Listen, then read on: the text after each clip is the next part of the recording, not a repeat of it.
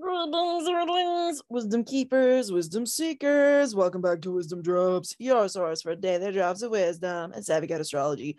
Back again, Tanya Lasagna, your host, layering together all the nodal noodles and celestial sauce into something digestible. And today we are discussing the Aries full moon, which is perfecting today, October 9th, 2022. Happy October, everybody. How are you doing? It is a fantastic month in the Midwest, as that is my favorite season. When you see the trees changing color, the air feels crisp, the skies are a bright blue, and it is pretty darn awesome outside with the apple cider and all the fall isms. If you are new to this channel, welcome. Do subscribe if you haven't already. Hit that like button regardless of who you are. And if this video provides you any value whatsoever, I also encourage you, in addition to liking it, to go on ahead and put a comment down below and even share with a friend who you feel might have some benefit from checking it out. So with no further ado, you can also check out wisdomdropsastrology.com with Z's Wisdom Dropz Astrology. Link is down below for your personal natal chart reading.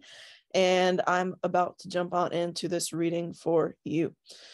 Here we go. You see the chart in front of you. It is a 16-degree perfection of an Aries new moon.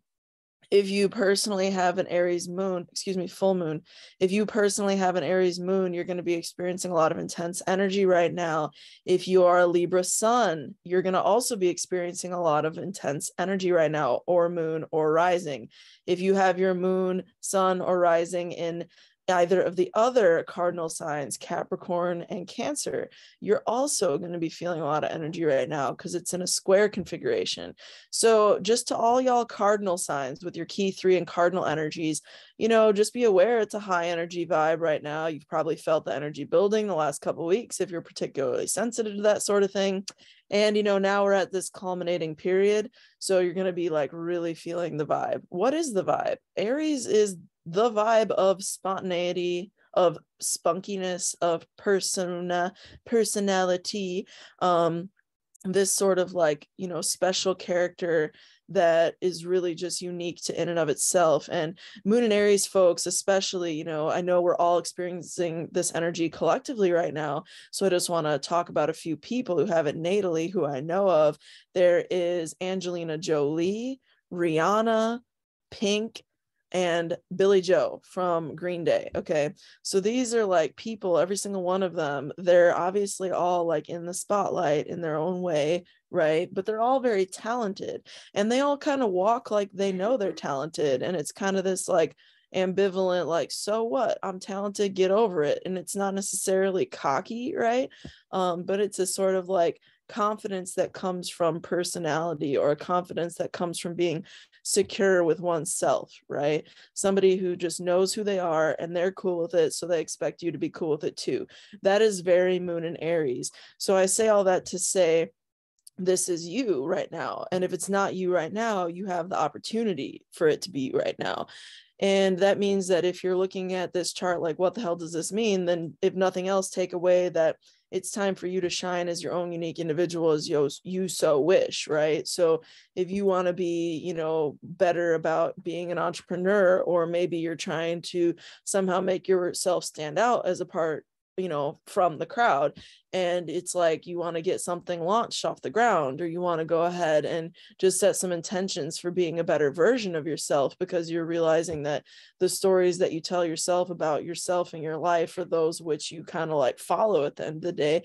And you're realizing, hey, maybe I need to stand up and be a little bit more assertive, or maybe I need to stand up and be a little bit more on top of whatever. It's a great time to do that. And if you've been doing that already, in theory, it's going to be rewarding to you right now, because you'll start to see the results of your work, of your efforts. And the thing about Aries energy is that it's always like about the spunk. And what is spunk? Like, I'm using this very like, it's kind of an extra term. I like spunk, but spunk is like, it's a sort of energy. It's a sort of like enthusiasm, right? It has a certain sense of like being excited about being, people talk about that a lot with like puppies or kids, when they're youthful and they're fun and they're happy and they're just like, oh my God, life, just because they're alive. There's no like need to be excited necessarily, but maybe there is, and you're like, you at this point in time have a reason to be extra additionally excited just because you have the opportunity to be. And that is kind of the beauty of Aries. That's what really draws me, and I think many others, to Aries energy, is this fact that Aries folks are so like, they are excitable, they are like enthusiastic, and they do tend to have their roots like in a certain place. Like they have a sense of self and they stand for something. Whether or not you agree with them, that's a different topic, but generally speaking, Aries people, they have a strong opinion or they have a strong stance. It doesn't mean that their mind can't be changed because Gemini is their third house. But yeah, anyway, it's a good opportunity, a good time right now to consider like, hey, maybe I can embrace this Aries energy to make whatever I need in my life more unique and established, or uniquely established, because Aries is like this one of a kind of energy. Like all Aries people possess that, right? Okay. So moving along into this then, I think that in addition to all of that, let's just read some of the celestial signatures of this Aries full moon imprint. And this has been building the last 2 weeks. It will be present the next 2 weeks. And you'll see, again, a revisiting of this energy within 6 months' time, as this is a culmination of the previous 6 months. So let's jump into it. Venus is at 13 degrees of Libra, and you can see her here in pink, okay, conjunct the sun, opposite the moon, because it's a full moon. But what does that mean? Well, Venus is the ruler of Libra, and I know I totally missed the Libra new moon video. Whoops, I just have been so busy, but I'm here now, so let's focus in on that a little bit. Venus just finished a cycle, right? She's in the middle of another cycle. She is always in a cycle, as is all are the planets, but she's about to go conjunct with the sun on October 21st, which is approximately, a couple weeks or whatever down the line from right now. And what's interesting, it's like a week or so, right? What's interesting about that is that Venus rules Libra, which is the opposing sign of Aries. And we are in, technically speaking, a Libra new moon phase still, even though it's, that's to say that the last new moon we had was a Libra one. It was a Libra new moon. So Venus is really like an indicator of what is going on at some level, right? All attention, all eyes go to Venus. And so Venus is saying like, hey, I'm about to conjunct the sun. Are you paying attention? 1 week from now, when the moon is in the sign of Cancer, again, squaring off, allowing opportunity for manifestation, I'm going to be doing something, And what is that something? What does it mean when Venus is conjunct the sun? Well, Venus, like any planet conjuncting the sun, is going to purge and purify. And in the Vedic world, we call this kazimi. So she's going to cleanse and purify herself with the light and the might and the fire of the sunshine. If you think of the amazing star that lights up our skies and grows our food, grows the trees, allows us to process our vitamin D, keeps the globe something other than freezing, right? That energy, the solar energy, it's so intense when a planet meets it in alignment, because it is purifying and, it does cleanse. And so it's going to cleanse and purify all the shit out of Venus. And I'm personally really looking forward to that. But Venus is like a truly, it's an insignia of beauty and fairness. And also, this idea of justice and social like diplomacy, and really like, what makes Libra so beautiful is not just the physicality of a Libra. It's not just the fact that they have a certain elegant look to them, or that they have a certain, nice shape to them as a Venus ruled being.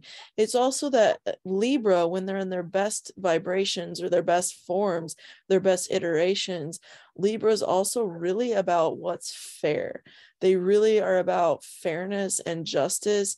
And it doesn't mean that they're trying to be like sleuthy or manipulative or whatever. Like a Libra is really about fairness. A Libra really just wants what is like just or equal or fair at the end of the day for all parties involved. And that's why the best versions of Libras, they actually really like care about maintaining a certain sense of, hey, we're even, you know, like, hey, I'm gonna like acknowledge the fact that that was wrong if it was wrong, and I'm going to adjust accordingly to level out these scales, you know. Like that's the best version of Libra. Libra is not about I'm going to take all of mine and just leave it there and have you left with nothing. So the funny thing about the axis of Libra and Aries, like all axes, is that they're a bit oxymoronic. And at the same time that they're opposing and very different, it's like without the other, they don't exist. And Aries, when Aries is in its best vibration, it's not that Aries is selfish. That's like a lower vibration of Aries energy. But what the best side of Aries has to offer as a yang to that yin, illustrated previously with Libra, is a strong sense of independence and a strong sense of identity. Because the tricky thing about being a balanced Libra is that sometimes Libras have a tendency to overbalance the other side of the scales and give extra to the other party. And that could go in either way.